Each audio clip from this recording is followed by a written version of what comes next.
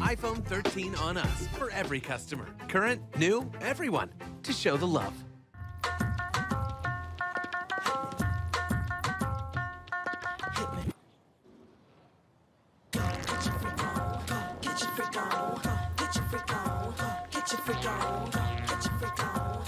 Black Star Network is here. Hold no punches! I'm real revolutionary right now. Black power. Support this man, Black Media. He makes sure that our stories are told. Thank you for being the voice of Black America, Roland. Stay black. I love y'all. All momentum we have now, we have to keep this going. The video looks phenomenal. See, this difference between Black Star Network and Black-owned media and something like CNN. You can't be Black-owned media and be scared. It's time to be smart. Bring your eyeballs home. You dig?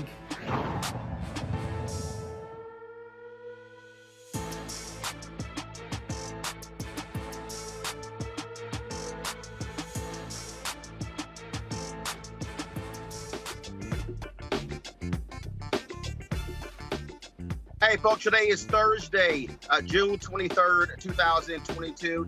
Roland Martin Unfiltered. I am broadcasting from Treehouse Studios here in Atlanta. We have here with the Accurate team for their media drive. Coming up on today's show on Black Star Network, Supreme Court hands down some major decisions rewarding conservatives on the issue of guns, and also a shocking decision on Miranda rights. We'll break it down with our legal scholars. Also, the January 6th committee details, specifically names the Republicans who sought a pardon from Donald Trump. We'll talk about that. We'll also have our HBCU Connect series continuing with talking to the president of Stillman College, one of our HBCUs. That, lots more. It's time to bring the funk on Roland Martin Unfiltered on the Black Star Network. Let's go. He's got it. Whatever the biz, he's on it. Whatever it is, he's got the scoop, the fact, the find. And when it breaks, he's right on time and it's rolling. Best believe he's knowing. Putting it down from sports to news to politics. With entertainment just for kicks, he's rolling. It's on go, roll, y'all. It's Roland Martin, yeah. Rolling with Roland now. He's funk, he's fresh, he's real, the best, you know he's Roland Martin now.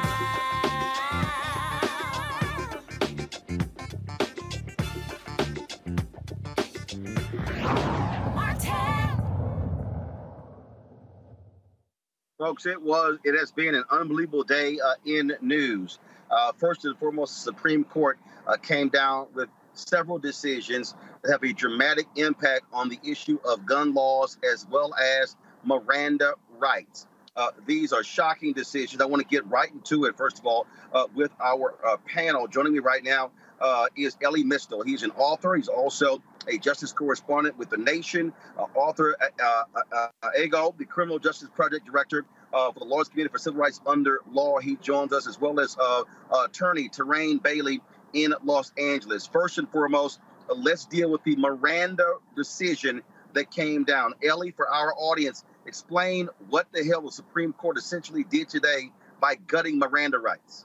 Okay, so anybody who has watched a legal show, right, has heard the Miranda warnings. You have the right to remain silent, you have the right to an attorney, and so on and so forth. So we all know what those warnings are, but those warnings aren't in the Constitution. They were created by a constitutional case called Miranda v. Arizona, where Earl Warren and a 5-4 liberal majority ruled that in order to protect your Fifth Amendment rights against self-incrimination and your Sixth Amendment rights to an attorney, the cops had to give you this warning so that you would know the rights that you had coming to you.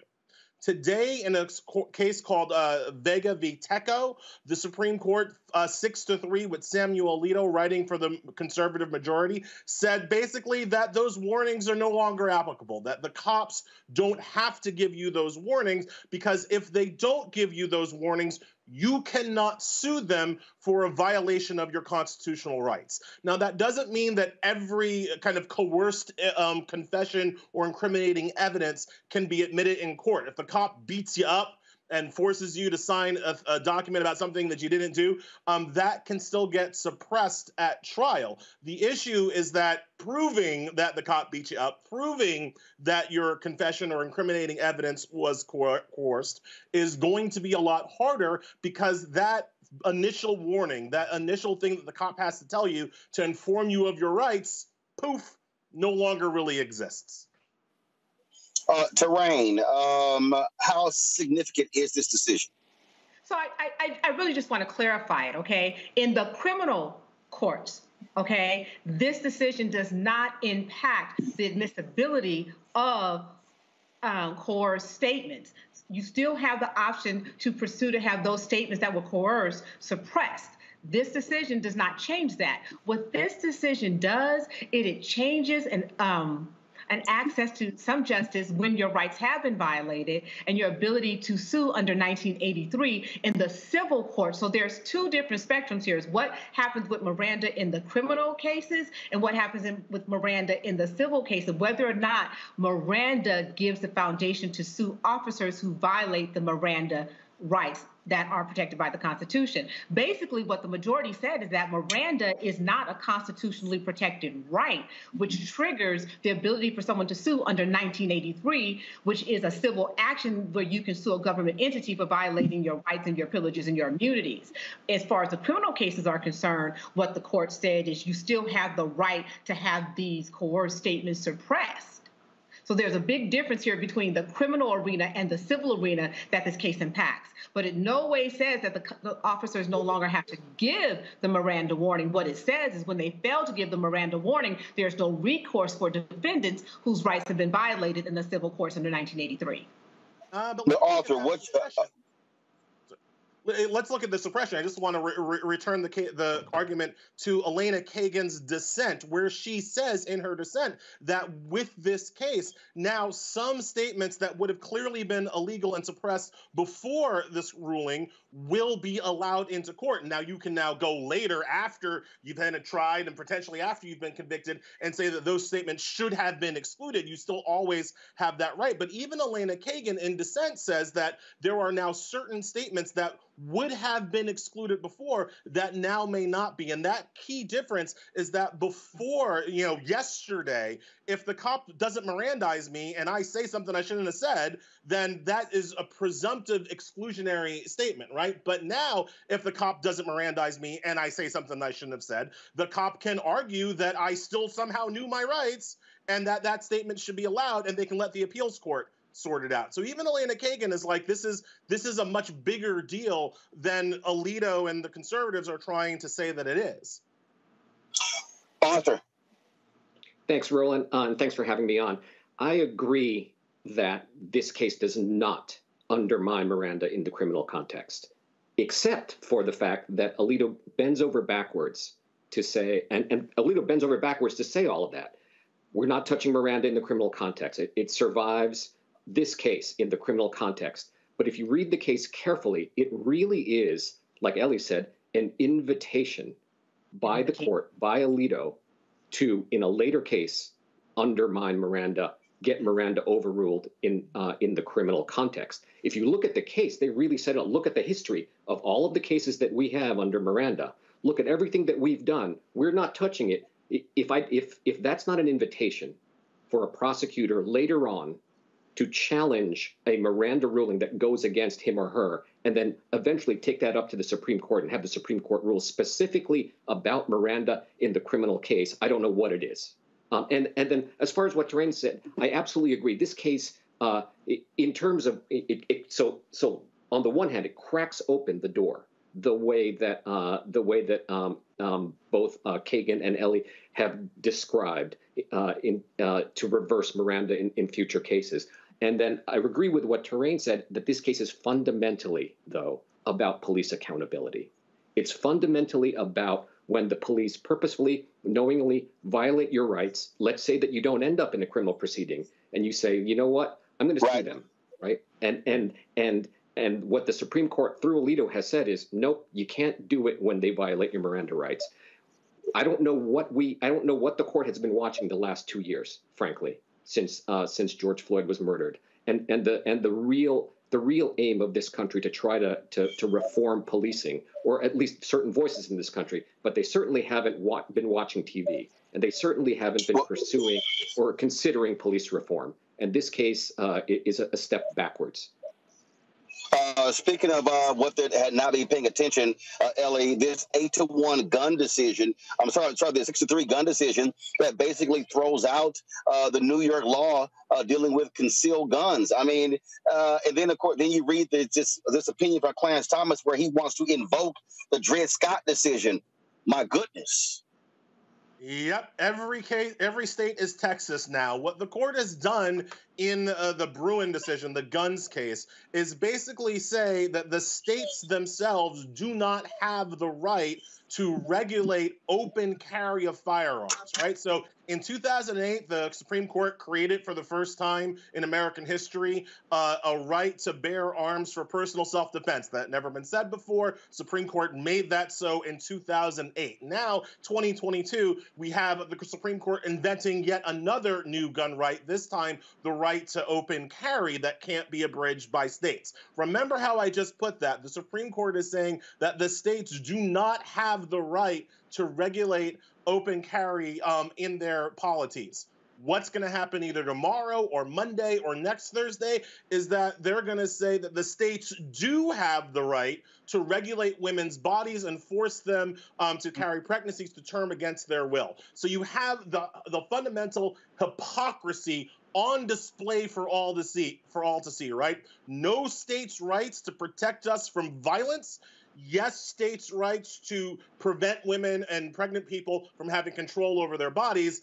That's just how the Supreme Court rolls now. They don't care about the logic or the hypocrisy of their arguments. They have 6 votes to do whatever they want, and they're doing it. Arthur? The biggest concern for me about the New York Rifle Association case is the intersection between guns and white supremacy, the intersection between guns and hate in this country. And it's not something that the Supreme Court considered in this case. It's not something that the Supreme Court discussed. And in fact, Justice Alito's comment in his concurrence in the case really is a gut punch. He invokes Buffalo. He invokes the slaughter of 10 people who are going about their business at the top supermarket, being killed just because they were black. And a lot of the seniors in that community were among the people that were being killed. And Alito invokes that and says the statute at issue in the New York Rifle Association case would not have prevented that slaughter. He's entirely misreading the number one, the mood of the nation, and then number 2, what the impact of this case will ultimately be. And this is about community safety. This is about the safety for Black and brown people in this country. And the problem with this case is it opens the door once again to the evisceration of reasonable gun safety laws around the nation. Must say, Terrain, look, this is a court that's pretty much saying, hey, states, y'all can roll, do what you want to do. This decision in the New York gun case is astounding, considering that we have a defendant today, this week, who is pleading not guilty to attempting to harm Justice Kavanaugh. What the Supreme Court is basically saying is, it's okay. And I don't think that they recognize that they're doing that. I mean, one of their own is at risk under this very broad interpretation of gun rights. Where does it end? And you look at Uvalde, you're saying basically that school systems, that states do not have the right to disallow people to walk into schools with guns. I mean, where does it end? What are they trying to advance here? Ellie, I know you have to go. Roland, Yes, Arthur, go ahead real quick. Go ahead. Roland, can I add to that? In the district and in the area of the district, Maryland, Maryland and Virginia, recently there was a situation where a school was locked down and a parent rushed to the school with a gun, believing that this was a Uvalde type situation, when in reality it was nothing like that. And that's the danger of what the step that this case takes. The second aspect of this case too, and I don't want to overlook this today, Roland, is that in the case there were a group of 100 public defenders in New York City, Black public defenders in New York City, that wrote an amicus brief actually supporting the New York Rifle Association in this case, and brought up a really good point, which is when there are gun laws, they are disproportionately enforced against Black people. In other words, that what we have now is a situation where Black and brown communities are forced to choose between reasonable gun safety laws and the ability to defend themselves. This is an unfair choice. Black and brown communities should not be forced to choose between safety and justice. Ellie, the Supreme Court's decision regarding in North Carolina, normally the Supreme Court said, "Oh, we stay out of political gerrymandering," but here you have a democratically elected Attorney General, a Democrat. Republicans say, "Oh, he's not fiercely defending the voter suppression ID law enough, so we should be able to do so." And the court goes, "Okay, you're right. Y'all go right ahead." I'm confused. 8-1, like, it's not the most important case that was decided today, but it's easily the dumbest, okay? What happened is that the NAACP of North Carolina sued the state of North Carolina over its racistly gerrymandered maps. All right, so then that lawsuit is ongoing. There's a Democratic governor in North Carolina. There's a Democratic attorney general in North Carolina. As they are required to do, they defend the state's maps. That's their job. But Republicans in the House of Representatives of North Carolina weren't happy with how vociferously the Democratic Attorney General was defending those racist maps. So for no other reason than they didn't like the Democratic Attorney General, they asked to intervene, and they wanted to be the ones to defend the actually, it's not a gerrymandered map, it's a voter ID law. They wanted to be the ones to defend the voter ID law from the NAACP. There's no precedent for allowing them to do that, but the Supreme Court, 8-1, with only Sonia Sotomayor dissenting brilliantly, 8-1 says, yeah, sure, fine, whatever. Let the Republicans defend this law and replace a Democratic Attorney General who was doing his job, doing a job that I wouldn't want to do, making an argument that I wouldn't want to make, but it's his job. He ran for office. He was elected. He was doing the job. Republicans didn't like it, and so they just basically removed him, and the Supreme Court 8-1 said, okay, it's dumb. I don't know how else to explain it. Ellie, I know you have to go. I certainly appreciate you joining us on the show. I want to take that question to Arthur as well as Terrain. I mean, again, when you think about this here, the Attorney General of of North Carolina made his decision. He's leading, and they're saying, no, we're not going to sit here and have standing. What does this now open us up to, Arthur? The Lawyers Committee for Civil Rights and Other Laws has been fighting a lot of these voter ID laws, and these Republicans, it's rare you have, frankly, a Democratic Attorney General, but they're basically now saying, oh, we're now going to take over the defense. When Chief Justice Roberts ascended to the court and he described the court's role, the justice's role as calling balls and strikes, it's clearly that's not what they're doing here. And more importantly, I think what we're seeing in the North Carolina case is the fundamental distrust from one party attacking another party in a situation where there's no real conflict, right? Both parties, both the Republicans and the Democrats who hold office and whose job it is to defend the case, had the same goal. But this distrust that we are seeing by the people who have intervened, the party that has intervened in this case, just reflects the distrust in this country. I mean, it's just so appropriate that this case was decided during the January 6th hearings on the Hill. Terrain, your thoughts on this decision? It's astounding that we have clear separation of powers outlined in our Constitution. our state and our federal level. It is the role of the Attorney General to look into these issues and defend these cases. And for the Supreme Court to say, no, we're going to give that to the legislative branch, shows that they clearly are trying to undermine how our judicial process is set up and skew it in a way that supports the Republican agenda. I'm really surprised that by Kagan and Breyer. I'm really surprised by them, but it's a silly decision, and I did not see that coming anywhere. All right. I want to thank you, Terrain. I want to thank you, Arthur, for your contribution on today's show. Thanks a lot. Thank you, Roland. Thank you. Got to go to a break. We come back. I'll have my normal Thursday panel, including we welcome back someone who's been gone for quite some time. We're certainly glad to see her. You're watching Roland Martin Unfiltered right here on the Black Star Network.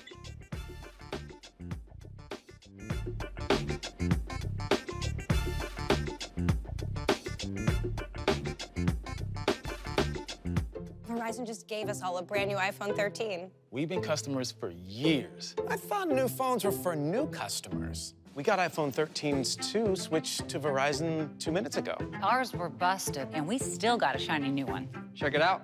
So wait, everybody gets the same great deal? I think that's the point. iPhone 13 on us for every customer. Current, new, everyone. On any unlimited plan, starting at just $35. All on the network more people rely on.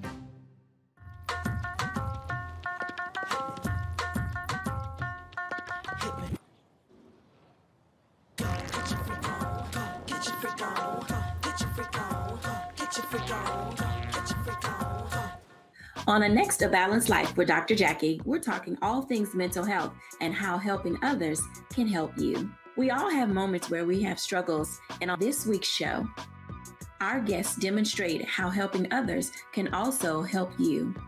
Why you should never stop giving and serving others on a next A Balanced Life here on Black Star Network. Love our new Alexa. It's a Buick. Yeah, Alexa. Buick. Alexa. It's a Buick. It's an Alexa. It's a Buick. It's an Alexa. Coach, that's a Buick. That's an Alexa. The Buick Enclave with available Alexa built in. We're all impacted by the culture, whether we know it or not. From politics to music and entertainment, it's a huge part of our lives, and we're going to talk about it every day right here on The Culture with me, Faraji Muhammad, only on the Black Star Network. How about sushi? I just had sushi for lunch yesterday.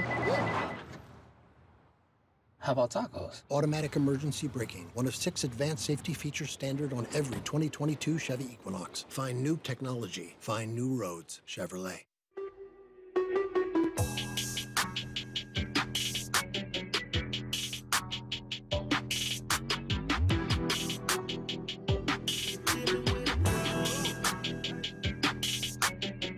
Hey fam, Patrol Grooming is a Black-owned men's grooming company that delivers on this promise every day to men everywhere.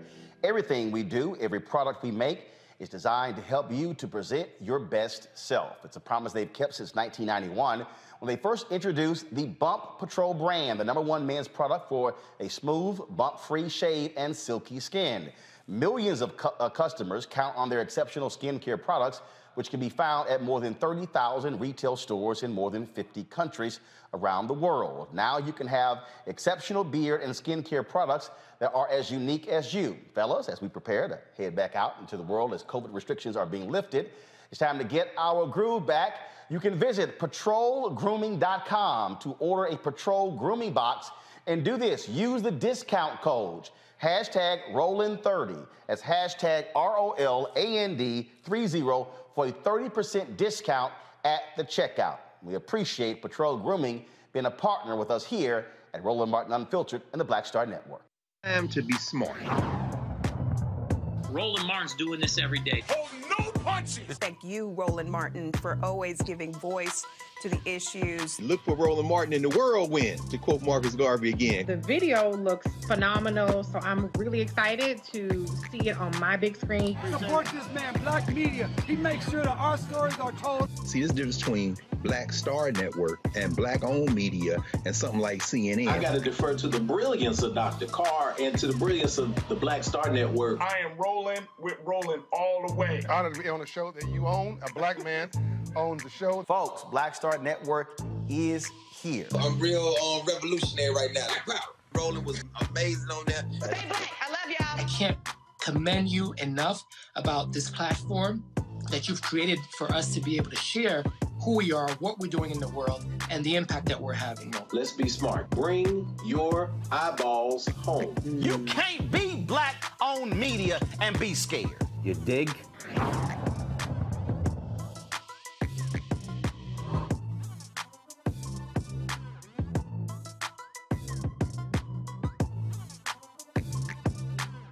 It's time to be smart. When we control our institutions, we win. This is the most important news show on television of any racial background. Y'all put $2, $3, $4, $5, $10, $15, $20, $30 on this and keep this going. What you've done, Roland, since this crisis came out in full bloom. Anybody watching this, tell your friends. Go back and look at the last 2 weeks, especially of Roland Martin Unfiltered. I mean, hell, go back and look at the last 2 days. You've had sitting United States senators today, Klobuchar and Harris. Whatever you have that you can bring to Roland Martin Unfiltered to support it, please do, because this information may literally save your life. Watch Roland Martin Unfiltered daily at 6 p.m. Eastern on YouTube, Facebook, or Periscope, or go to RolandMartinUnfiltered.com.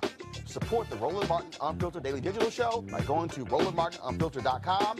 Our goal is to get 20,000 of our fans contributing $50 each for the whole year. You can make this possible. RolandMartinUnfiltered.com. Hey, I'm Donnie Simpson. Hi, I'm Eric Nolan. I'm Shantae Moore. Hi, my name is LaToya Luckett, and you're watching Roland Martin Unfiltered.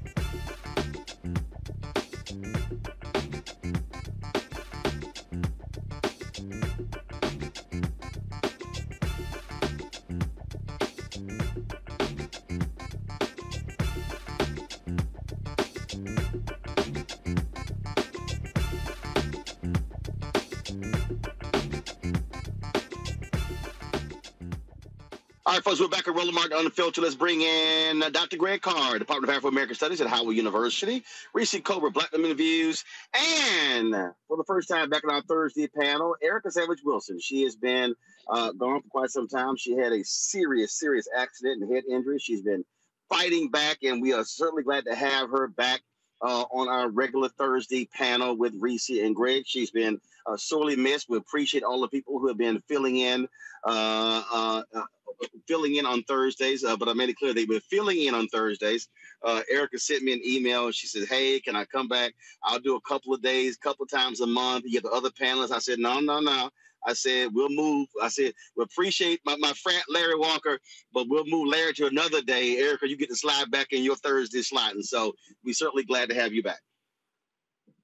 Thank you so much, Roland. It's so good to be home, and I really appreciate you being my big brother throughout this whole time. Just want to give a quick shout out to the RMU fam that definitely held me down during this time.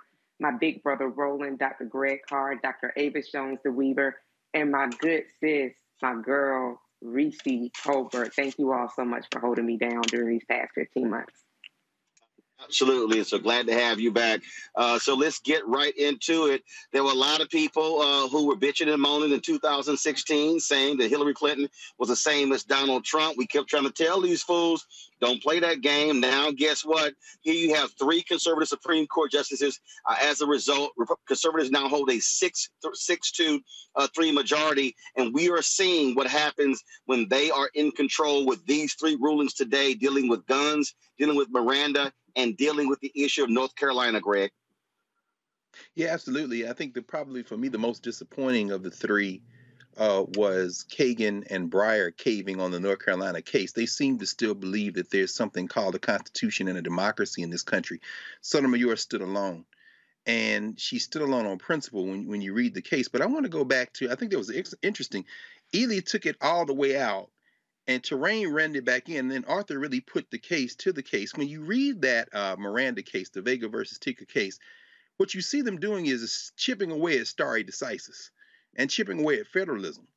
And, you know, Ellie is right. That's where they're going. But when you read the case, what you see is, as Terrain said, they attack the civil side of Miranda, but they are setting it up to come for Miranda. Be very clear about that.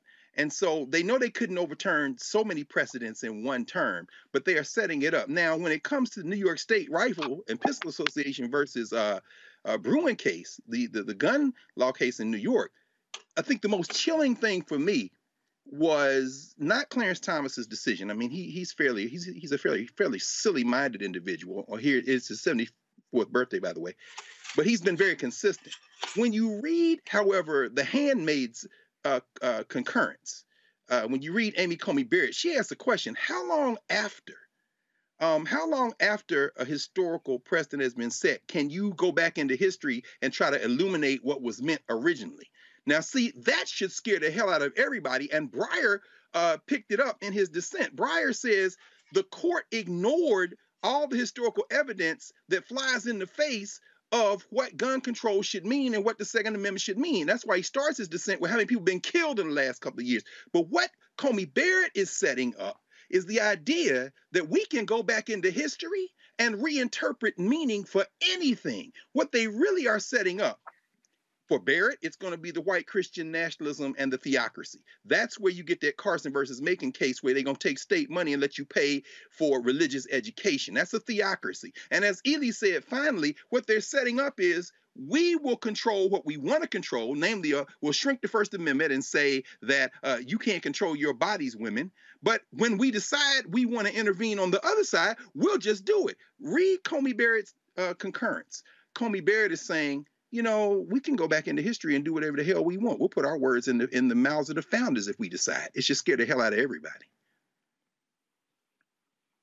Rishi, and look, of course, we expect their decision to come down next week with regards to Roe v. Wade, the case out of Mississippi. But they're more than likely going to allow these states to impose the level of restrictions and whatever they want, which pretty much will invalidate Roe v. Wade. And so that's what this conservative Supreme Court is doing. This is not about the law. This is about conservative ideology. Absolutely. And there's something particularly gross about them invoking the 14th Amendment for this ridiculous gun law decision when they are getting ready to turn the 14th Amendment up on its head to get rid of Roe v. Wade. But I would challenge respectfully Terrain's assertion that maybe the court doesn't know what they're doing. The court is being very deliberate right now. And Dr. Carr just touched on that. What they're doing is they are deconstructing society as we know it because they're going to have to play dirty. They're going to have to fight dirty in order to maintain white minority rule. And it's just around the corner. See, we go election by election and what have you done for me lately? But the Republicans and the right wingers play the long game. And so when you deconstruct the ability for states to regulate gun control, whites already have a higher incidence of gun control. You make it even easier for them. What does that mean? Then you turn around and you create the perception that anybody can have a gun at any time. What does that mean for Black folks? Driving while Black, playing video games while Black, sleeping while Black, running while Black. What does it mean for us? it creates a pretext for even more state-sanctioned violence. And then you throw Miranda on top of that and say, well, maybe you're not going to get the stuff thrown out in court. We're not challenging that, but we're damn sure removing any incentive, any personal incentive, the same way qualified immunity removes incentive from cops to actually read your rights. So good luck, dummies. Hopefully, when you get pulled over by the cops, you just shut your motherfucking mouth. So there is so much that's happening right now. It all plays together. It all plays together, and it's very deliberate because they're preparing for the next salvo. It's part of it is happening right now. And what they're saying is we don't give a damn about Buffalo. We don't give a damn about Uvalde. Now, granted, these cases would have been decided beforehand, but obviously they waited till some of the dust settled. And it's funny how quick the dust settles on 19 children being killed, on 10 people getting slaughtered in a grocery store. The dust sure did settle quickly, and they understand that. But they waited on that. But before that, there had been tons of massacres that have happened, tons of gun violence. And they're saying, good luck, bitches, because they sure made sure they had their security from the Senate and the House passed before these rulings came out. We're on our own. And that's what they're banking on, a better armed white nationalist militia, a more emboldened police state that already terrorizes Black communities, and let the chips fall where they may. That's right. The thing here, Erica, is that, as Greg pointed out from Amy Coney Barrett, the bottom line of this year, they have been angry by so-called liberal decisions. They've been pissed off since Brown versus Board of Education. And again, not Democrats, conservatives.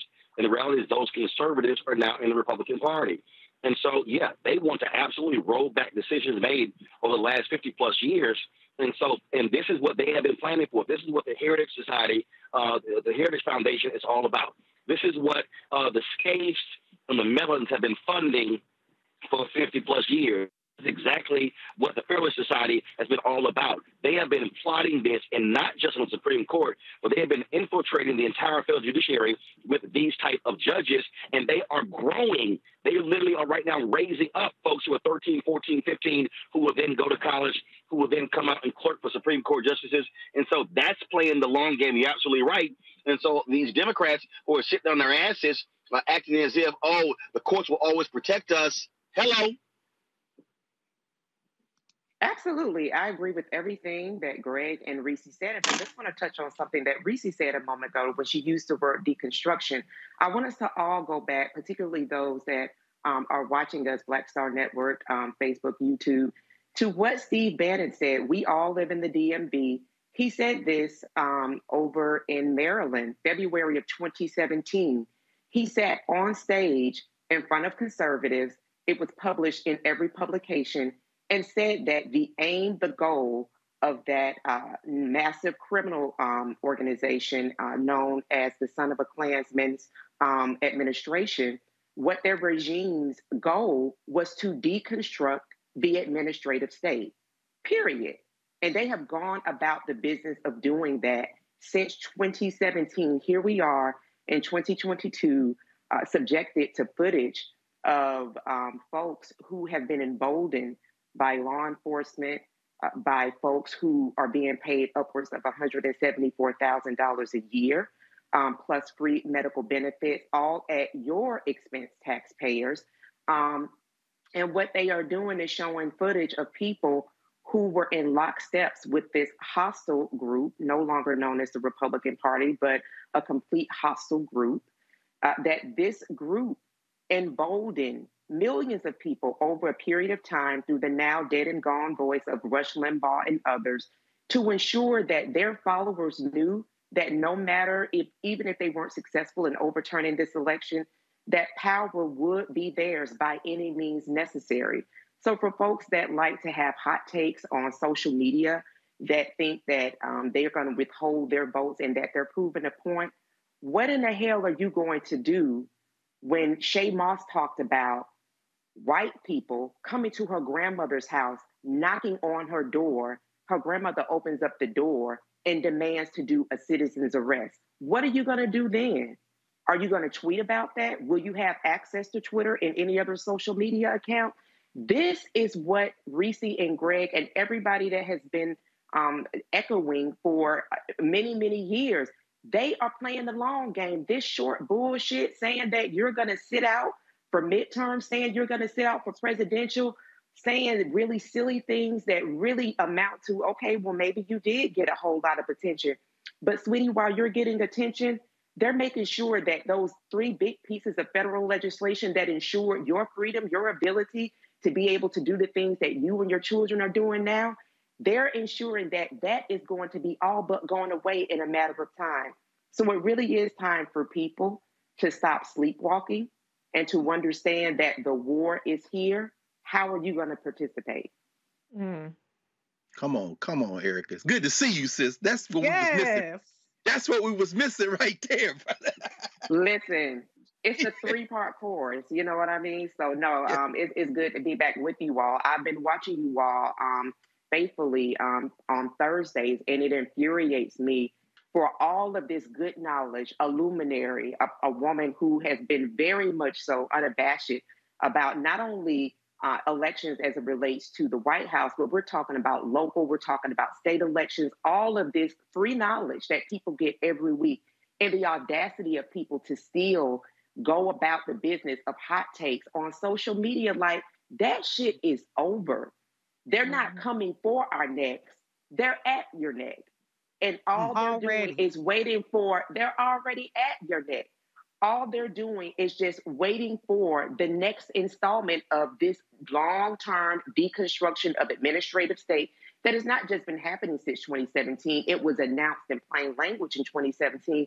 When we look over at France, and I know that Dr. Carr watches international news, and so does Reese, but we just saw that Marine Le Pen just won. Now you have your guy who would be considered for all intents and purposes over in France, I'm not recalling his name at the moment, to be somewhat of a Democratic leader, but he's lost his legislative house to who? The right wing. That just happened in France not more than 24, 36 hours ago. And who was heavily involved in that campaign? Dr. Carr told y'all this years ago. Steve Bannon. This is a global attack. And the silly things that people are doing on social media is serving just for a blip. When you look at, as you all continue to say, the long term, when you look at what's going to be happening this year, what's going to be happening 2 and 3 years from now, it is not hyperbolic to say that democracy is at stake. It is, what remnant of democracy are we going to maintain? Yep, absolutely. Absolutely. And again, for all the people who sit here and say voting doesn't matter, trust me, who you vote in the Senate determines who confirms federal judges, Supreme Court justices. Who you vote for president and elect, that's who picks those nominees. Folks, hold tight. Got to go to a break. We come back. We're going to talk about the January 6th committee.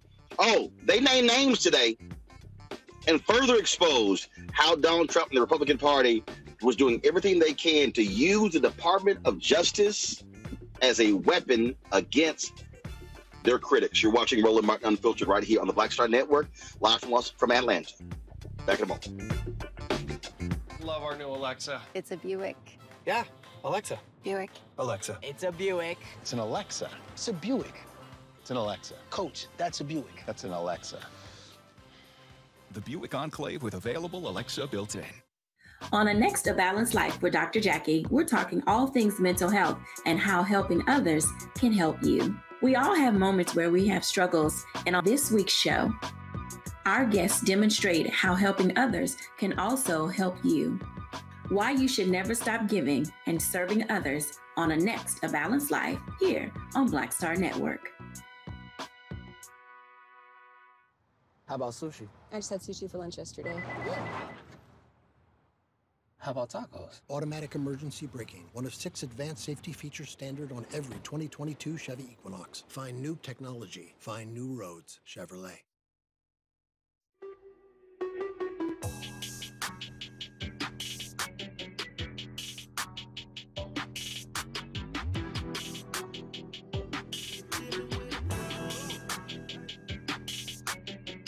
Hey fam, Patrol Grooming is a black-owned men's grooming company that delivers on this promise every day to men everywhere.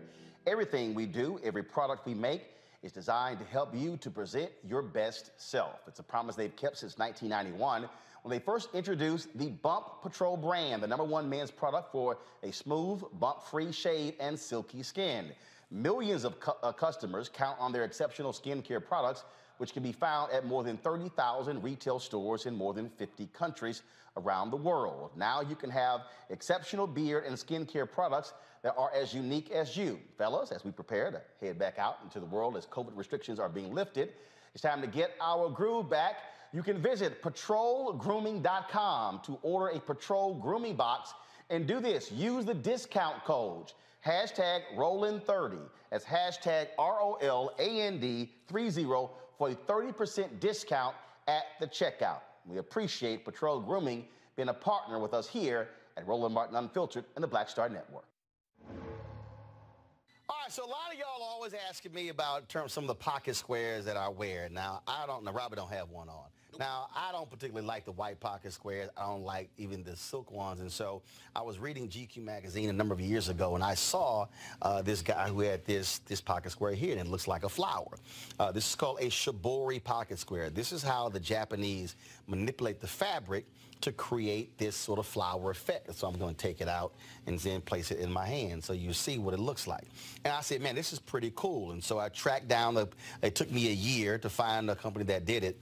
And so they make these about 47 different colors. And so I love them because, again, as men, we don't have many accessories to wear, so we don't have many options. And so this is really a pretty cool pocket square. Now, what I love about this here is you saw when it's in the pocket, you know, it gives you that flower effect like that. But if I wanted to also, unlike other, because if I flip it and turn it over, it actually gives me a different type of texture. And so therefore it gives me a different look. So there you go. So if you actually want to get one of these shibori pocket squares, we have them in 47 different colors. All you got to do is go to RolandSMartin.com/pocket squares. So it's RolandSMartin.com/pocket squares. All you got to do is go to my website, and you can actually get this. Now, for those of you who are members of our Bring the Funk fan club, there's a discount for you to get our pocket squares. That's why you also got to be a part of our Bring the Funk fan club. And so that's what we want you to do. And so it's pretty cool. So if you want to jazz your look up, you can do that. In addition, y'all see me with some of the feather pocket squares. My sister, who's a designer, she actually makes these. They're all custom made. So when you also go to the website, you can also order one of the customized feather pocket squares right there at RolandSMartin.com/pocket squares. So please do so. And of course, it goes to support the show. And again, if you're a Bring the Funk fan club member, you get a discount. This is why you should join the fan club. Time to be smart.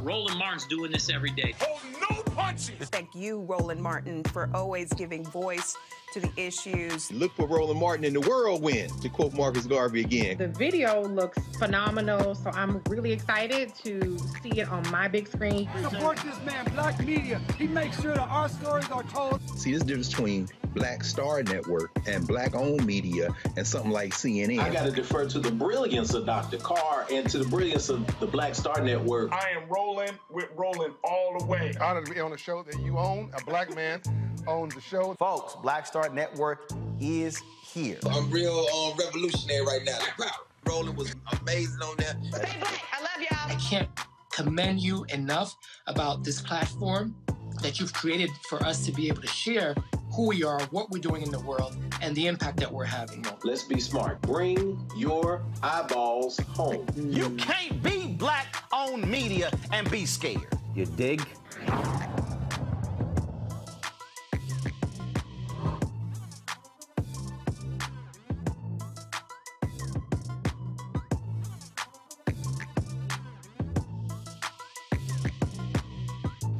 Hey, I'm Antonique Smith. Hello, everyone. It's Kiara Sheard. Hey, I'm Taj. I'm Coco. And I'm Lily. And we're SWV. What's up, y'all? It's Ryan Destiny, and you're watching Roland Martin Unfiltered.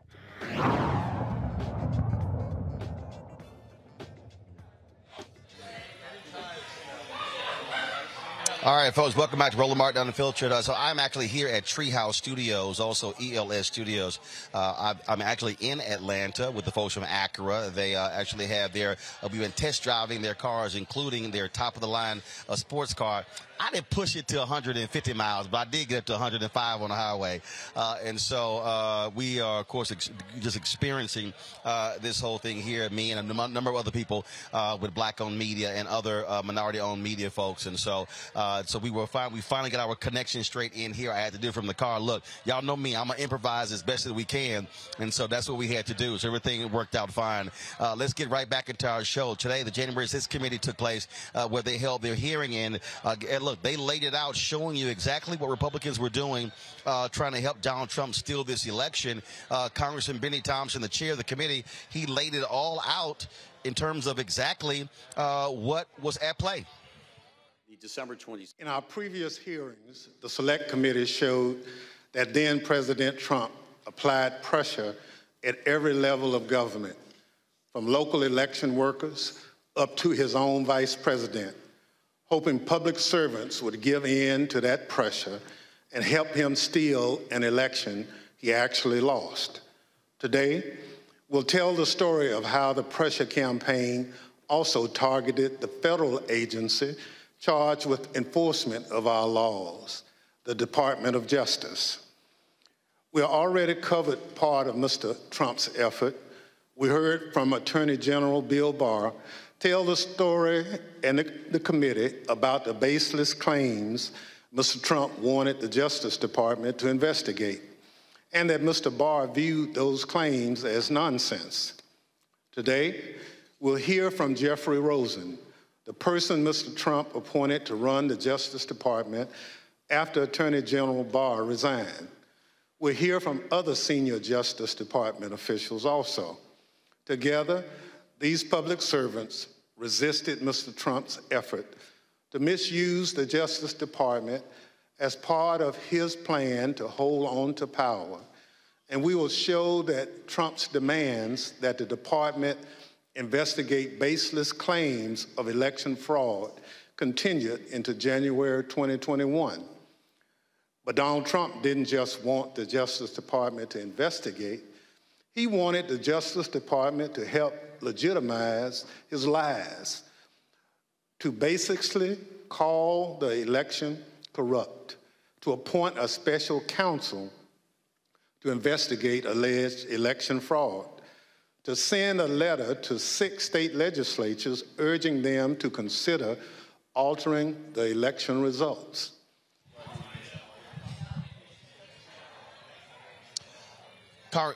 Congressman Adam Kinzinger of Illinois, one of 2 Republicans who are on the committee, he also spoke today. Mr. Donahue, on December 27th, you had a 90-minute conversation with the president where he raised false claim after false claim with you and Mr. Rosen. How did you respond to what you called a, quote, stream of allegations? The December 27th conversation was, in my mind, an escalation of the earlier conversations. As the former acting AG indicated, there were a lot of communications that preceded that. As we got later in the month of December, the president's entreaties became more urgent. He became more adamant that we weren't doing our job. We need to step up and do our job. And he had this arsenal of allegations that he wanted to rely on. And so I felt in that conversation that was incumbent on me to make it very clear to the president what our investigations had revealed, and that we had concluded, based on actual investigations, actual witness interviews, actual reviews of documents, that these allegations simply had no merit. And I wanted to try to cut through the noise, because it was clear to us that there were a lot of people whispering in his ear, feeding him these conspiracy theories and allegations. And I felt that being very blunt in that conversation might help make it clear to the president these allegations were simply not true. And so as he went through them in what for me was a 90-minute conversation or so, and what for the former acting AG was a 2-hour conversation, as the president went through them, I went piece by piece to say, no, that's false. That is not true.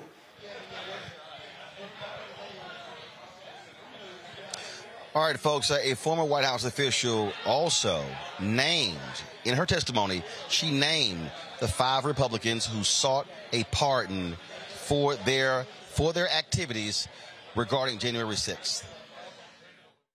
And was Representative Gates requesting a pardon? Believe so. The general tone was, we may get prosecuted because we were defensive of, the president's positions on these things. The pardon that he was requesting, was as broad as you could describe. From the beginning, I remember he's from the beginning of time up until today, for any and all things. When you mentioned Nixon, and I said Nixon's pardon was never nearly that broad. And are you aware of any members of Congress seeking pardons? I guess Mr. Gates and Mr. Brooks, I know, have both advocated for there to be a blanket pardon for members involved in that meeting, and a handful of other members that weren't at the December 21st meeting as the preemptive pardons. Mr. Gates was personally pushing for a pardon, and he was doing so since early December. I'm not sure why. Mr. Gates had reached out to me to ask if he could have a meeting with Mr. Meadows about receiving a presidential pardon. Did they all contact you? Not all of them, but several of them did. So you mentioned Mr. Gates, Mr. Brooks. Mr. Biggs did. Mr. Jordan talked about congressional pardons, but he never asked me for one. It was more for an update on whether the White House is going to pardon members of Congress. Mr. Gomer asked for one as well. Mr. Perry asked for a pardon too. I'm sorry, I need to cut Mr. Perry, did he talk to you directly? Yes, he did. Did Marjorie Taylor Greene contact you? No, she didn't contact me about it. I heard that she had asked White House counsel's office for a pardon from Mr. Philbin, but I didn't frequently communicate with Ms. Greene. Are you aware of any conversations or communications regarding the possibility of giving Congressman Matt Gaetz a pardon? I know he had asked for it, but I don't know if he ever received one or what happened with it. How do you know that Congressman Gaetz asked for a pardon? He told me. Tell us about that. He told me he'd asked Meadows for a pardon. Were you involved in or did you witness any conversations about the possibility of a blanket pardon for everyone involved in January 6th? I had heard that mentioned, yeah. Do you know whether the president had any conversations about potentially pardoning any family members? I know he had hinted at a blanket pardon for the January 6th thing for anybody, but I think he had for all the staff and everyone involved, not with January 6th, but just before he left office, I know he had talked about that. Well, right there, we see exactly what they laid out. Reese, it's abundantly clear where the Republicans stand on this. You don't ask for a pardon unless you know you did something illegal. About because wasn't nobody gonna do shit about it anyway. So that's probably why Donald Trump didn't even bother to pardon them. Why bother pardon people that are never going to really be held accountable? I mean, we have seen a mountain of evidence of wrongdoing. Trust me. If we was talking about Black Lives Matter having these kind of meetings to overturn goddamn local council race, all of these people would be in jail by now. But there's two separate different rules. But I mean, what's clear is that the Law and Order Party don't give a damn about the laws. They don't give a damn about the rules. And what's scary is how all of this was held together by people deciding to honor institutions, honor the concept of fair and free elections.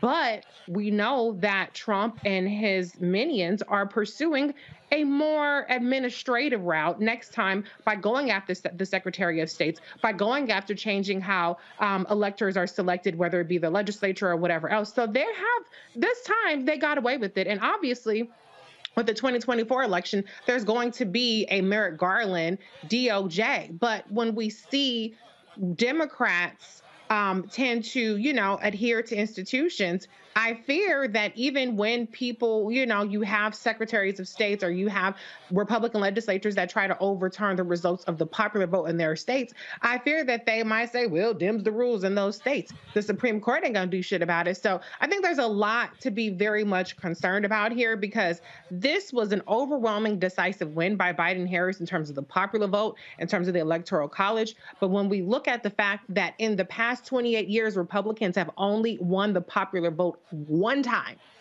and yet we've had 2 illegitimately elected Republican presidents and one who we've been documenting as trying to steal a second term, I don't have as much faith in the institutions. But I say that not to say I'm not trying to attack Democrats, because one thing I don't want today to be about when the Republicans are showing their whole ass from the legislature to the Supreme Court is about what Democrats could do. Right now, we need to really focus on the true enemy of, I don't even want to say democracy, because we know we ain't got no damn democracy in this country, but the enemy of society.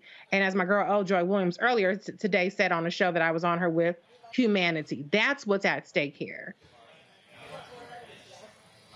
Erica, to that particular point, again, when you begin to look at how substantial this is, I keep saying this, if you don't hold folks accountable, trust me, they will go further.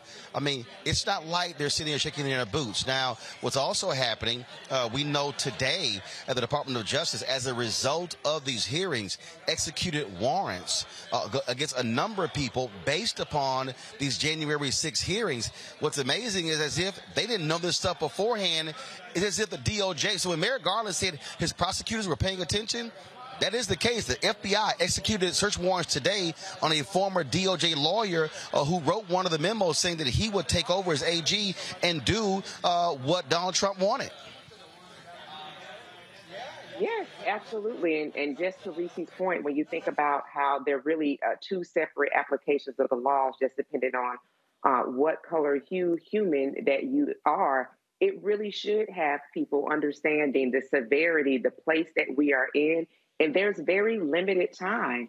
You're thinking about even when Shay Moss talked about, or it was talked about when Shay Moss testified, the number of subpoenas that had been executed and the number of people who had just flagrantly decided that they were not going to show up, or like you have some members of the former regime to say, well, we're going to shield ourselves under the former regime that we were under the administration for. And we're going to say that we have some level of executive privilege and going to continue to wait it out. Well, though they've been indicted, these people have not been arrested. And you think about folks that have been not only arrested, but pulled out of their home or had their homes knocked in,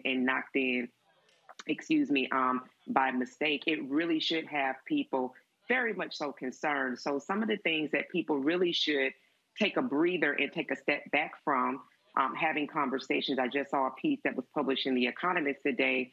Again, Reese was just on another show talking about the 2024 ticket, and there's a need for other people to be on the ticket outside of the winning team. Leave that shit alone. Be very clear that who bodies make up the base of the Democratic Party look like me, they look like Reese, they look like Greg, and they look like Roland. We have to be sure that there are protections that are in place, not only for us, but for those that are coming up behind us, to make sure that they're not as fragile, or they're at least a bit stronger than they are now. So when we have all of these institutions that are very much saying we're siding with the apartheid place that the United States is headed to, we have to be even doubly sure. Even in Atlanta, I know they had some elections that were happening and people were talking about how they were lining up to early vote, to make sure that you are participating in your local elections. Because as Reese laid out, when we start looking at these people that are supposed to be certifying elections, if they don't have a measure of wherewithal to say that I am going to perform and execute my due diligence, if there has been an executive in power that says that, well, I'm able to nullify and right across that, and I will say the election is certified in favor of someone that looks like me or who has the same ideology as me, we're definitely heading down a really troublesome lane, particularly as those people who are elected into office that have that type of ideologue or subscribe to that ideologue continue to multiply. So it's really incumbent on all of us as we continue to see all of this evidence that's pouring out before us about people who did not give a damn, who are only interested in power, that we make sure that we're doing our part and we're showing up and not being a part of the chatter that's chipping away at the power that we have as people that are connected to the party. That's right. Greg, if people want to play games, go right ahead. But I can guarantee you, and we tried to tell you, I can guarantee you what is being planned, what they want to do, will absolutely not achieve any of the policy goals that a lot of these black people out here who are chirping. And guess what? Y'all can yell, holler, and scream, oh, you shilling for the Democrats all you want to. But go ahead and mess around and find out. Mess around and see what exactly happens. Because, Greg, what we're seeing right now is a preview. I said in 2009 that we were in the beginning of white minority resistance. And this thing is going to intensify. And so if people want to sit here and play games on social media, if y'all want to follow some loudmouth individuals, okay, who you never see at any black events, who you never see them on the ground doing anything, y'all go right ahead. And trust me, many of you in a year or 2 years or 5 years are going to be saying, damn, we should have listened to the folks on Black Star Network. We should listen to Roland. We should listen to Greg. Should listen to Erica. Should listen to Reese, because what these people have in store pales in comparison to what they've already done. Absolutely, Roland. Absolutely. And I think it's imperative for us to remember that what they have planned is what they've always had planned. I'm talking about from when the first settlers came in from Europe. This structure was set up to do what it is doing. The glitch in their system is us. In other words, we were brought here to work. You understand? Fighting our way out of that, and we freed ourselves. Let's be very clear about that. Fighting our way out of that upset the model. Understand, and I'm so glad you back, Erica, because again, you ex-military. When you give a general order, the way I understand it, sis, that applies to members in the military. When Granger gave General Order number 3 on Juneteenth and said it applied to all the people, you already ripping up the floorboards of their rules. But that's because we wouldn't be denied. He had 70-some thousand black men around him with guns in their hands. In other words, we are the glitch in the system. The system works just fine. Now, this is why I respect Benny Thompson today. See, Thompson, and again, man, you laid it out, Reese. This is the long game. Yeah. Thompson is making an improvisational move in the middle of this. Remember, they're supposed to wrap this thing up in July. He puts Kinzinger out there, and now they're going to pull it into July now because they're supposed to end it in June, maybe 5 or 6 pieces. Now they're going to bleed it into July. Why? Because, yes, I would prefer to have Merrick Garland on the Supreme Court other than Gorsuch, but I'm not sure that Merrick Garland wouldn't have voted along with McGonagall Gorsuch in the NAACP case. But that's neither here nor there. One thing's for sure.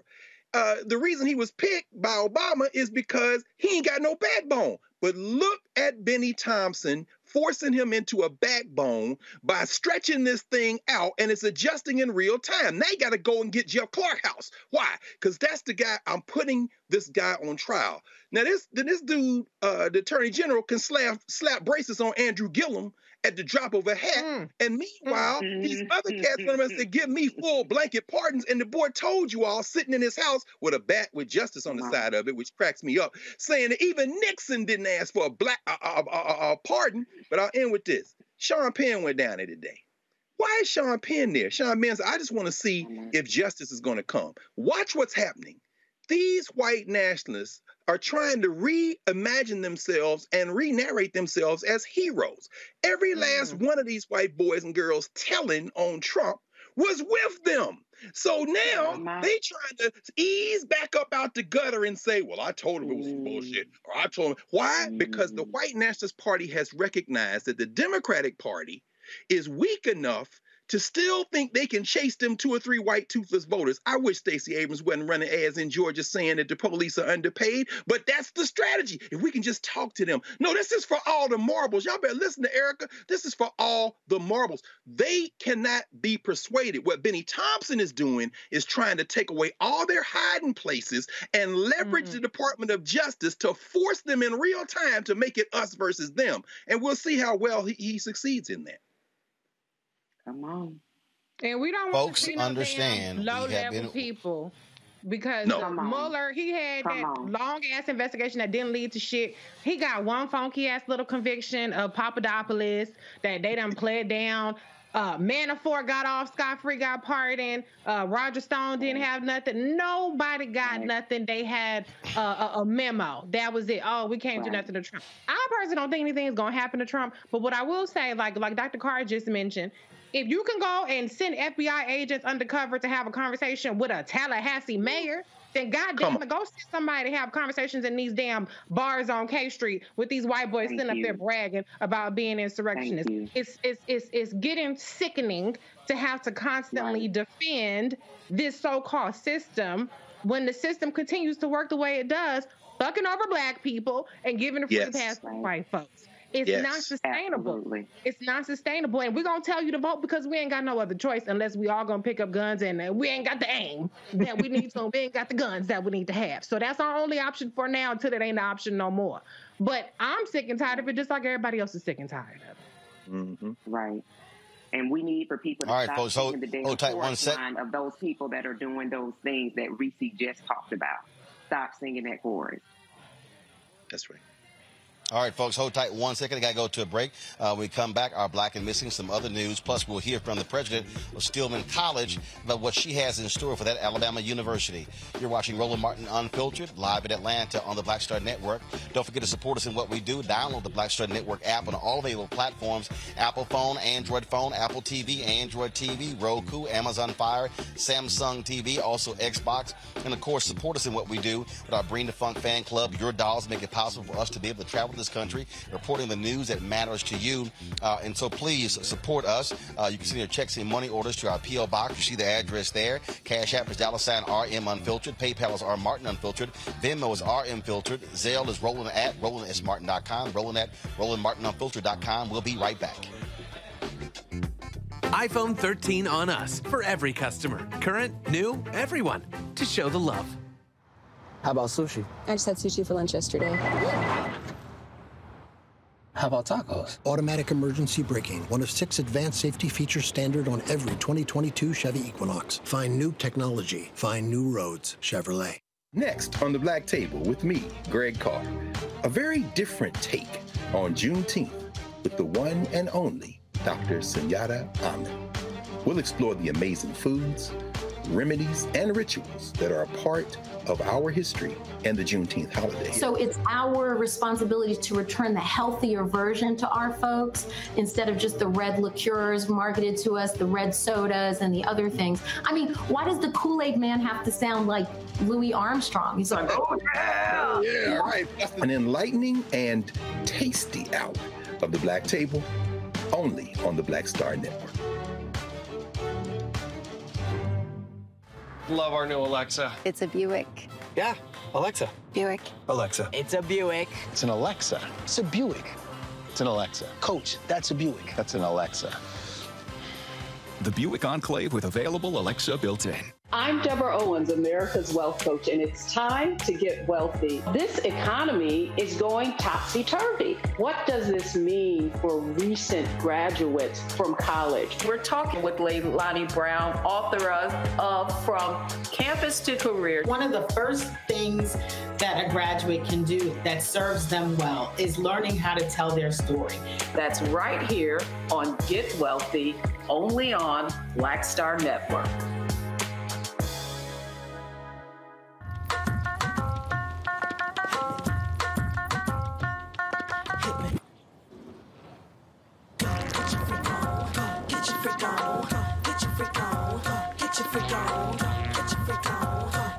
On the next A Balanced Life with Dr. Jackie, we're talking all things mental health and how helping others can help you. We all have moments where we have struggles, and on this week's show, our guests demonstrate how helping others can also help you. Why you should never stop giving and serving others on the next A Balanced Life here on Black Star Network.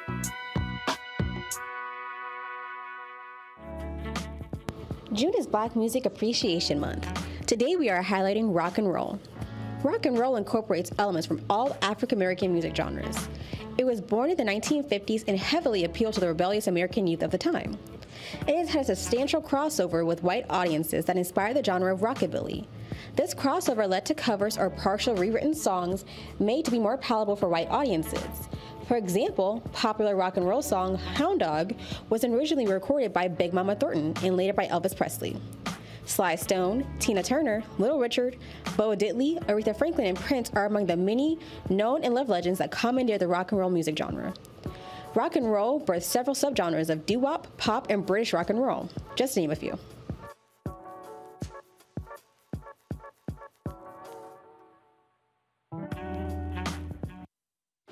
My name is Charlie Wilson. Hi, I'm Sally Richardson Whitfield. And I'm Dodger Whitfield. Hey, everybody, this is your man, Fred Hammond, and you're watching Roland Martin, my man, Unfiltered.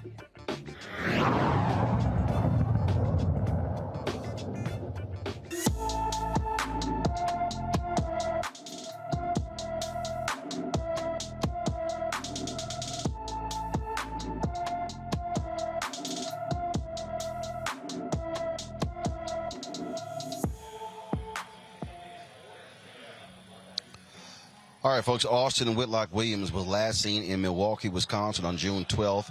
The 13-year-old is 5 feet tall, weighs 100 pounds, with black hair and brown eyes. Anyone with information about Austin Whitlock Williams should contact the Milwaukee, Wisconsin Police Department at 414-933-4444, 414-933-4444. A building named after a Minnesota sheriff with ties to the KKK will soon have a new name. Brooklyn Center City Council, they passed a resolution to change the name of the Earl Brown Heritage Center to the Heritage Center of Brooklyn Center.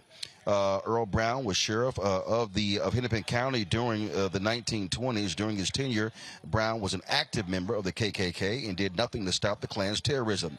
It will cost the city $165,000 to change signs and logos for the new name. Brooklyn Center is also the city where police officer Kim Potter killed Dante Wright. The Wright family agreed this week to the city's $3.25 million wrongful death lawsuit. These type of things, of course, are happening all across the country when you look at the renaming of various buildings. And, of course, when we talk about the folks who are most defending that, it is largely Republicans who are doing so. And then what you see is you see them constantly going, well, this is all woke, this is all woke, this is all woke. In fact, I saw something the other day, Greg, that I thought was very interesting. Now you have all of these conservatives who are upset because President Joe Biden has endorsed the Federal Reserve's focus on racial equality in wealth. There was a story that was in the Wall Street Journal, and so I saw these various commentators like Andrew Sullivan. We all remember him, of course, with his ridiculous takes on the bell curve, and they call this Biden's extremism. And this is what I keep trying to explain to people, again, when we talk about this idea of white fear. Here they are upset because we're talking about how do you actually achieve racial equality economically. Again, remember I said all these Republicans who got mad at Mehmet Oz when he put out his Juneteenth tweet where he mentioned equality, and then he later deleted that one, put another one out where he deleted the word equality. I remember there was a piece that we actually reached out to these authors in Hollywood. Carol, let me know what happened to them, because they wrote this piece about how all of these white men in Hollywood were really upset because they said we can't get jobs. Yeah, as if you're not getting the jobs right now. Then, of course, you had the author James Patterson complaining about how hard it is to be a white man in America, and then they just don't have any opportunities. This goes back to what we talked about at the top of the show when it comes to January 6th, when it comes to the Supreme Court decisions. And y'all, I'm telling you, when the book drops in September, I lay it all out there. What we are facing folks who do not want to see us get any momentum moving forward, and we better be have a laser-light focus on demanding, as Dr. King said on April 3rd, 1968, demanding reciprocity when it comes to economics, because, look, they are going to try to hold this as long as they can, Greg. Roland, and there may not be much longer to hold it. We just passed Octavia Butler's 75th birthday anniversary, the science fiction writer. And as Tanaverin Dew, Professor Dew often says of Octavia Butler, she didn't have much hope for the continuing of the human species. This ball is getting ready to evict us. It's getting ready to end humanity. And so we face some real existential threats as a species, global warming, of course. And I'm saying that in this context, the smart thing for white people to do in the United States, these white elites, would be to release a little bit of pressure and let a few black elites in. That's what they mean by diversity, equity, and inclusion. They don't want to change the system, and there are black people who don't want the system to change either. And so a little performative, symbolic acts, instead of material structural change names on some buildings, hire 2 or 3 more interns, let a Negro be the CEO, that would be enough for enough people to maybe keep them going. But here's where we encounter the problem as a species. Erica, you laid it out. When Macron is over there now confronted with an extreme right wing and a left wing over there, he's going to find France is ungovernable. But here in the Western Hemisphere, if you look at what the Prime Minister of Barbados is talking about, Mia Moore-Motley, when you see a sister like our sister Francia Marquez in Colombia become the first vice president of African descent down there, when you see Lula da Silva probably going to win that election in Brazil and put the Trump of Brazil out in Bolsonaro, and when you see the president of Mexico saying, I ain't putting up with the United States anymore, at the very moment when humanity is beginning to come together and try to talk about systemic and structural change, the United States of America is trying to turn inward and perpetuate their apartheid government. So what's going to end up happening? If you think it's hard, James Patterson, to be a white man in the United States, watch how hard it's going to be to be a white man in the world. And what we have to understand as black people, again, this system was always flawed. When we see Benny Thompson stretching this thing out, that fight isn't just about Democrats, Republicans, progressives, conservatives. No, that fight in part is over whether or not you can get past the symbolic acts, past renaming buildings, past knocking down buildings like they want to do with Uvalde with the elementary school, and get to some structural changes that might allow the United States to participate in a world movement that people are trying to organize. Otherwise, this country is already not the superpower it was, and it's headed in the opposite direction. And when China and the rest of these countries get their act together and take leadership, what you fighting over won't even be worth fighting over. The thing, Erica, that we must be focused on, again, where do we most have leverage? It's actually not at the ballot box.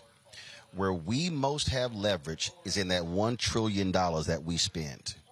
And what I keep trying to tell people, when I keep arguing how we need to be approaching when it comes to demanding equity, when it comes to advertising, when it comes to money, when we begin to say, as Dr. King laid out in Where Do We Go From Here, KSL Community, when you begin to use collective economics, you begin to say, X company, we ain't down with you. Isaac Hayes III, he's been sitting here posting these videos, how TikTok is deliberately allowing black content creators to come up with these innovative videos on social media, and then to have white creators recreate them, and then advertisers put the money towards those white creators. What he keeps saying is, stop sitting here clamoring for them to change. He said, get off of TikTok. Right. See, here's the thing that I don't understand. Understand, Erica. We are the taste makers.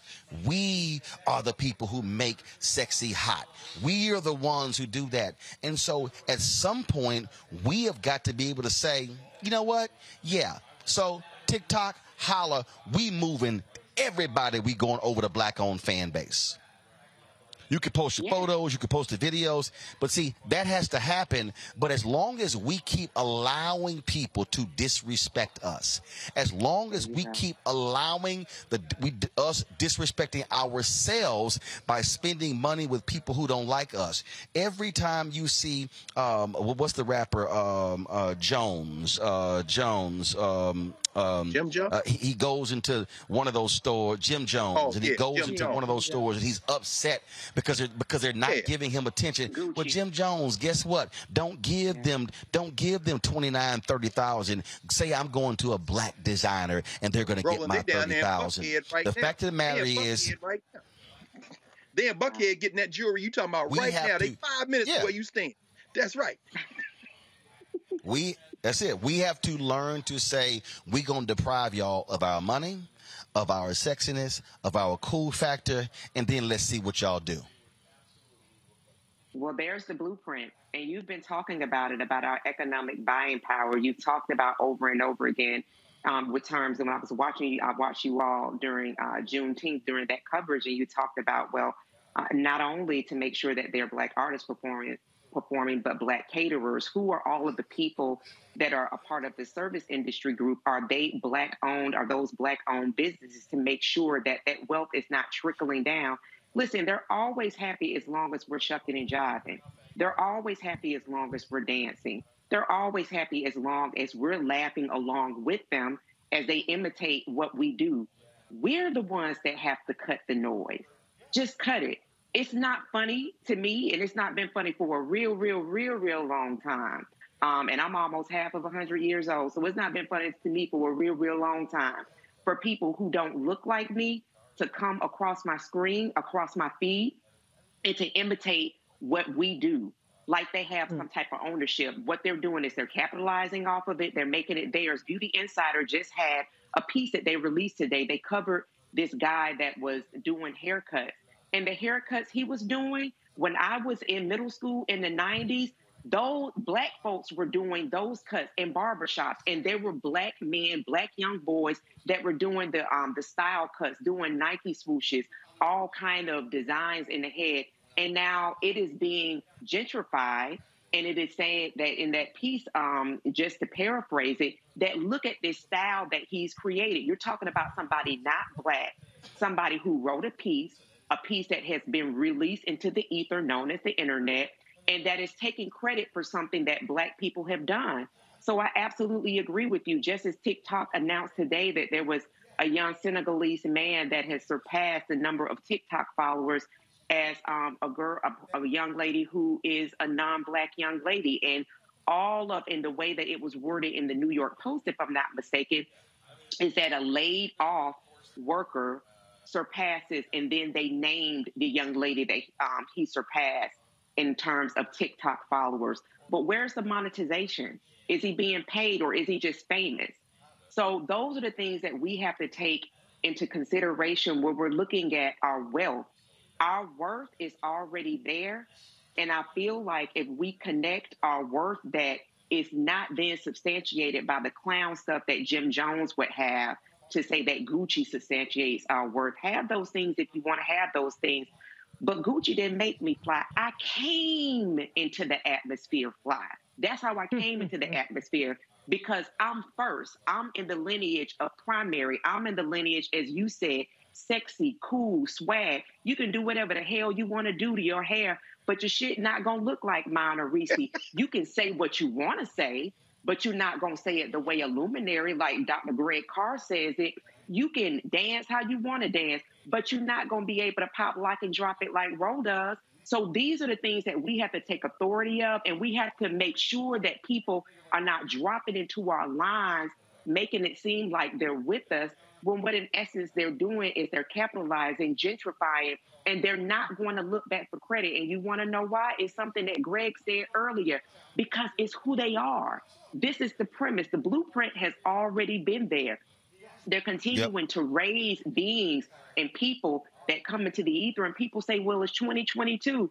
Well, don't you know, in the year of 2022, there are people from generations back that have appendages of mine and yours ancestors and their families as keepsakes, remember who they are. And when you remember who they are, remember you are first. Reese. How am I supposed to follow that? You know, like I've said many times, you know, we need to validate our own shit. Quit tagging us in what's on MSNBC and CNN and asking us to speak on the stuff that we already spoke on before they spoke on it. Quit tagging us when somebody does a little sister girl like how I do every Thursday, how Erica does, how we all do, how we give them smoke every Thursday, and be all up in arms like, ooh, they brought it. We bring it every week, every day on Roland Martin Unfiltered. So when we start to validate our own shit, that's when we'll have the power instead of saying, oh, I can't wait to see you on some white shit. Yep. We got our own stuff. I can't wait to see you when you've made it, when you're validated by the white folks, when you're on the white facing networks, when you have the white whatever fill in the blank. That ain't what validates us. When you have the white awards instead of having the ABFF award or having the NAACP, and all them awards, they have their little issues too. Okay, let's be honest. But the bottom line is, instead of saying, oh, I can't wait till you get an Oscar, can't wait till you get a Grammy, how about I can't wait till you get a Soul Train Music Award or something like that. We are the fly. We are the blueprint. And when we put our own stuff behind our own people, then that's when we'll win. Put it behind our own candidates. So let's bring it back to politics, because I always hear it takes a white man to beat a white man. Nobody's even talking about how Mandela Barnes, who's a lieutenant governor in Wisconsin, is leading in the polls there for the primary and in the Senate race. Nobody's even talking about that. You know, Sherry Beasley, she's doing pretty good in the polls in North Carolina. So we can, if we get behind our own folks. And I'm not saying they're perfect. We can get further because trust and believe they are lined up and united behind their folks. That's how they got a 6-3 majority court and they got control of the Supreme Court for decades, unless somebody does something about expanding it. That's right. That's all right, folks. Hold tight 1 second. I gotta go to a break. We come back. We'll hear from the president of Stillman College in our HBCU Connect segment. You're watching Roland Martin Unfiltered right here on the Black Star Network, live from Atlanta. Love our new Alexa. It's a Buick. Yeah, Alexa. Buick. Alexa. It's a Buick. It's an Alexa. It's a Buick. It's an Alexa. Coach, that's a Buick. That's an Alexa. The Buick Enclave with available Alexa built-in.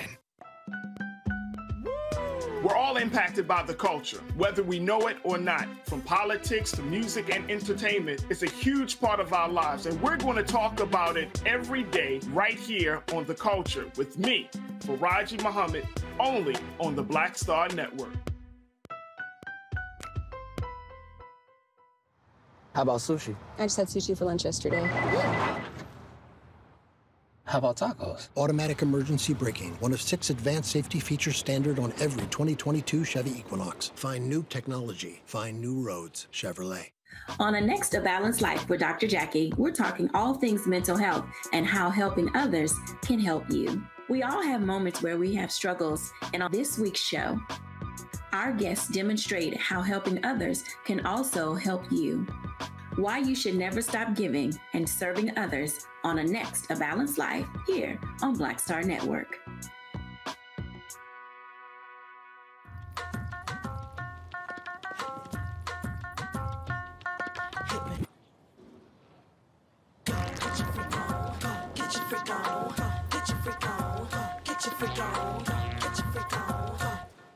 Hi, everybody. This is Jonathan Nelson. Hi, this is Cheryl Lee Ralph, and you are watching Roland Martin Unfiltered.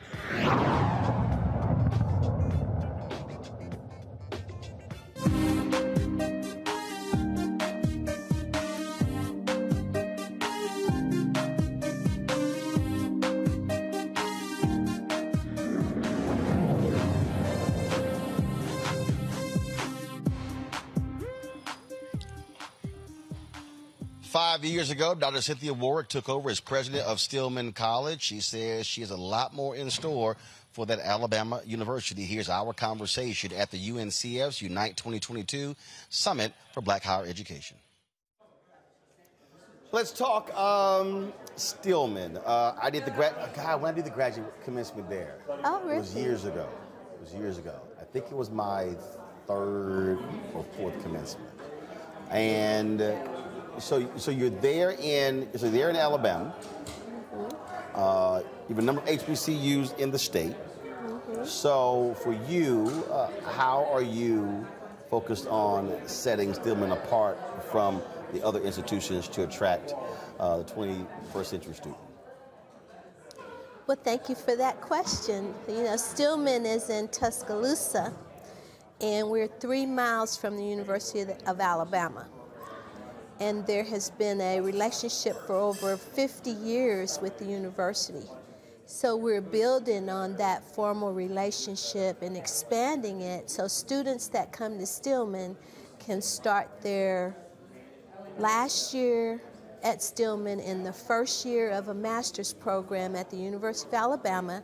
They don't have to apply for admission, no GRE, no test, and they pay our tuition that first year.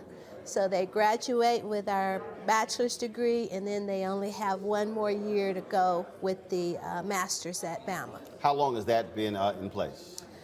We just signed the MOU expanding that this year, in April. And so how many students do you hope to take advantage of that on an annual basis? I hope that we can get at least 50 on an annual basis, because the programs are primarily STEM programs, although there's some in health and human performance, environmental health, public health, those areas, but primarily in biology and math and population science. You also have been focused on, in some ways, a rebrand, if you will. Yes. University. You work with Urban Edge Networks. They handle the advertising on my show. So talk about that, how that, what they've done thus far has helped in terms of rebranding the institution, but also bringing in resources that you otherwise were not getting. Right. So that's helped significantly. We are the only HBCU with New Balance. We're the first HBCU with New Balance, and they're doing all of our athletic uniforms and shoes. So that's significant. And then we had a Stillman branded race car in one of the NASCAR races here in Atlanta. And now we just got our gym floor redone, and it's beautiful. It's redesigned, and it's just lovely. So that's going to make our alumni excited. It's already made our student athletes excited. So all of these programs, our student athletes are excited about being the only HBCU with New Balance. So all of those things help us recruit and retain and graduate students. When you look at where you are now, what would you say is your greatest need? Greatest need. I would say public-private partnerships. What we do, we have a 105-acre campus. And what we're doing now is to use our real estate to attract partners that can serve not only the campus but the larger community. We're located in the 3 poorest census tracts in West Tuscaloosa, which is the African American community. And so what we look to do is really partner with entities that can not only serve our campus but also serve the larger community. So economic development, we have a dormitory that was the first female dorm, built in 1922. It's in the National Register. We've gotten some grant funds for planning. We're going to convert it into apartments for senior citizens. So housing, affordable housing for seniors, bringing that population on our campus. So a lot of our students don't have grandparents, and getting oral histories, a lot of this history, civil rights history that has not been written, hasn't been heard. We can use that population on our campus as part of our educational initiatives. We signed an MOU with the YWCA USA. We're partnering with them to put a brand new multi-purpose YWCA on campus to provide childcare, to expand our athletic offerings. We'll have a pool and diving. A lot of folks in our community don't know how to swim, and so those kinds of initiatives, so we'll use that for our students as well as the local community. And then we want to build a mixed-use facility for workforce housing. There are no apartments. The only kind of housing in West Tuscaloosa is single family and public housing. And we really want to see, well, how can we attract the kind of housing for even my employees? They can't live close to the school because there's no housing. And then retail operations, you know, black-owned businesses, restaurants. You know, there's no subway. We're in a food desert, so there's no subway. There's no, you know, food nearby. And so the students, although we have great food in our cafeteria, in our dining hall, but who wants to eat the same thing every day? Who wants to eat in the same place every day? So we need to attract those different kinds of restaurants, and I would love to attract black-owned businesses so that we can train our students in hospitality and management and culinary and all of those things. Is that one of your targeted degree programs? Yes, yes. We've signed an MOU with the Florida International University that has a big hospitality management program, and with the University of Alabama. But we really need the businesses there, because a lot of our students don't have cars. Right. And you know, and they're kind of like, there's no transportation to get to and from places. So if we have everything right there on campus, then, you know, we can create that kind of incubator to help them be entrepreneurs, help them learn about running a business. How many students do you have? We have 800 students. And what has been the largest enrollment you've ever had? 1,900. And how long ago was that? That was back in the 90s. Is your goal to get it back to that? We want to be about 1,300 residential and then everything else online. I think online is where we'll see our growth. Stillman's been teaching online since 2007. And so we had applied Probably one of the first HBCUs. Yeah, and we've got approval to teach online degrees in 2019 pre-COVID, so when everything shut down, we didn't. We just pivoted and you know, we were able to do that in a matter of weeks. So taking other universities were reaching out to y'all trying to figure out how to do it? Yeah, I got lots of calls, and then we had already joined Acadium about, you know, in terms of course sharing. So we have folks that are taking classes at Stillman who are at other universities now. All right then. Well, sounds great. I need to get some of the Stillman gear. I have a standard rule on my show. I only wear HBCU gear of places where I've been on the campus. Okay.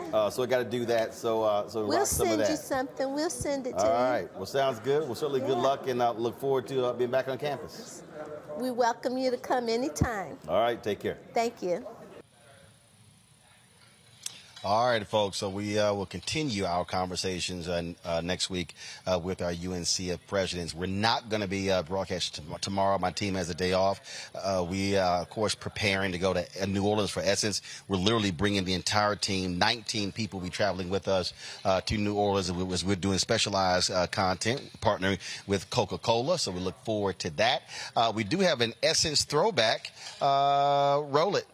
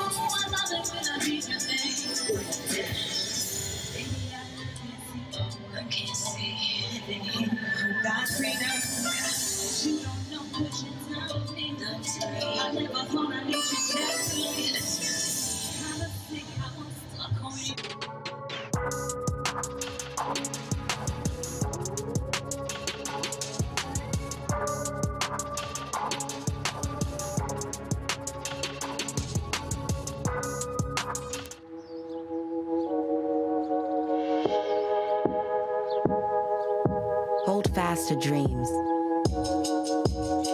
For if dreams die, life is a broken-winged bird that cannot fly. Hold fast to dreams. For when dreams go, life is a barren field, frozen with snow.